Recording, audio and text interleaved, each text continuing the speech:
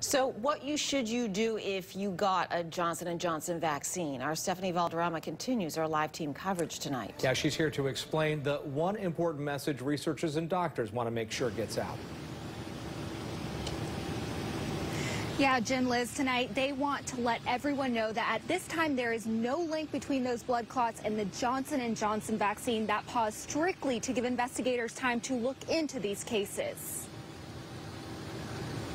The rollout of the single-dose Johnson & Johnson vaccine came to a screeching halt Tuesday after the CDC and FDA issued a joint statement calling for a pause in vaccinations and distribution of the drug. More than 6.8 million Americans have already received the Johnson & Johnson vaccine. Of that number, 6 recently vaccinated women between the ages of 18 to 48 have experienced a very rare and potentially fatal blood clot.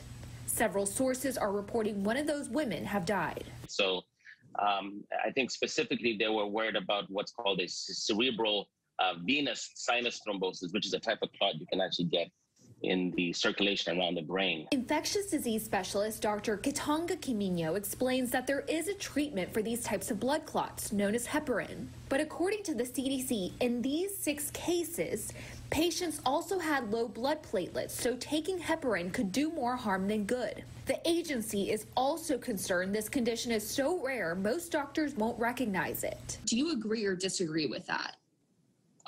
It's true. If you've already gotten the Johnson & Johnson vaccine, keep in mind if this is a side effect, which has not been proven, your chances of getting it are slim. But these are the symptoms to look out for just in case. Headaches, possibly blurry vision, possible numbing or weakness in one part of your face and possibly your body. And it's almost like having a stroke in a way. Do you believe that people who've already gotten the vaccine should be concerned? No. The CDC believes the pause will only last a few days. Dr. David Scott, a researcher of Johnson & Johnson, agrees and says the government did what it had to do. I think it's incumbent on the FDA and the CDC, faced with this information, for them not to have said something, for not them to have done something, would have been irresponsible. So they're absolutely doing the right thing.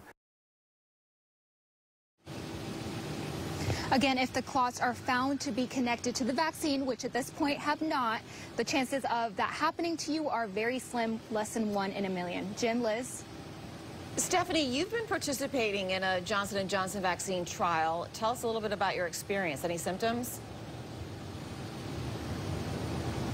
So back when I'm doing the 2 doses of the single dose, and the reason I'm doing that is because Janssen, which is the parent company of Johnson & Johnson, wanted to see if giving 2 doses of the single dose would be more effective. After that first dose, I had a little bit of a fever. The second dose, same thing, but I mean, that was back in January when I got the first dose, and nothing bizarre has happened since then. Liz?